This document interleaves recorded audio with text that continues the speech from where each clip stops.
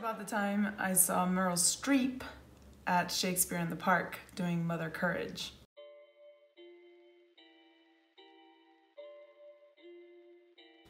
So I just moved to New York and I went to a bar with some friends, and around 2:30 a.m. we decided that we should go stand in line and get some tickets for the following day's performance of Meryl Streep. We decided to go up to the Upper East Side to a friend's house, get some provisions, meaning alcohol. And I'm really gonna drink a lot tonight. To go get the tickets. Oh, we're off to see the wizard. So we're crossing over the park, we get lost, and all of a sudden we stumble upon the stage. All the world's a stage. And so finally we heard like a noise. We thought it was security, and so we ran out and didn't get caught. And these people, the people that are waiting for the tickets, they had tents, they had lawn chairs, they had everything, like they were ready. And we had ourselves, and we just had that raincoat and a flask. I think we started getting a hangover or something. And so two of us were like, well, why don't we go and go and find something. So we wanted some books. So we leave him there and we go up to through Harlem. I am Harlem, and Harlem is me. And so we're walking up the streets, and then we find some dude. It's like, hey man, so do you know where we can get some books? And he's like, oh yeah, I can get you some. I just gotta go up this building and I'll get you some. Awesome. And so he's like, but just give me the money, I'm gonna buy it from this guy and I'll bring it back. And we're like, oh man, like, give you the money, like, and it's like, yeah, come on, I'm just going over there. I was like, all right, cool. So we gave him the money. You don't have a better bad idea than this? This is the best bad idea we have, sir. He leaves, so we already realized he's never coming back. I am shocked.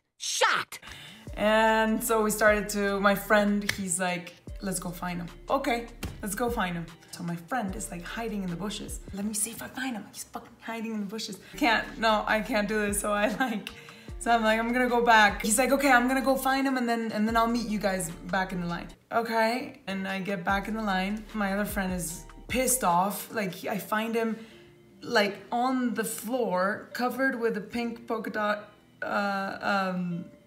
raincoat. That's all I need. That's all I need too.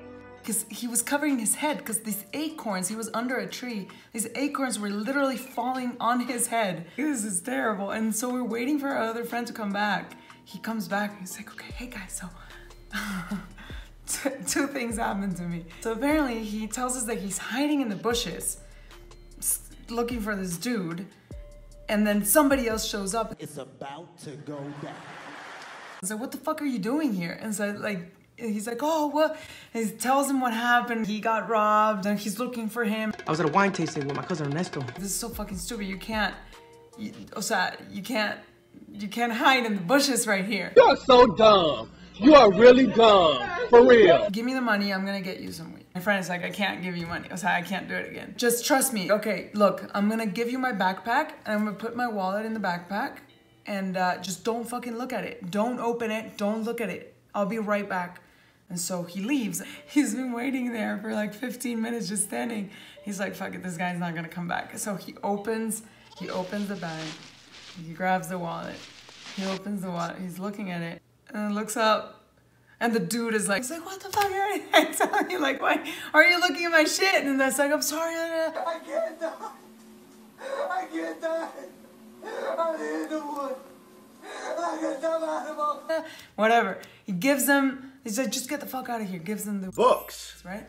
He's like, I'm gonna go see what's up. And goes to the bathroom to inspect it. And then comes back, and by then, like, security was walking up and down. They didn't let him back into the line. And also, what our friend had gotten, the book, were crap, complete crap. I think they were mixed with, like, Chekhov and John Grisham. Like, it was all a mess. They didn't let him in. We get the tickets. We go back to Brooklyn.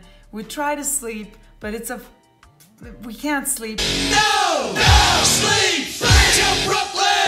It's terrible. And then finally we get back on the subway and we get to Central Park, but then we got to see Meryl Streep being magical, amazing, the best.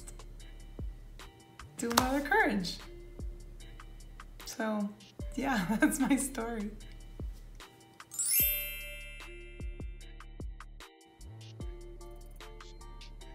I just wanted to change real quick and do my hair and get a beer and switch homes, so now I'm back.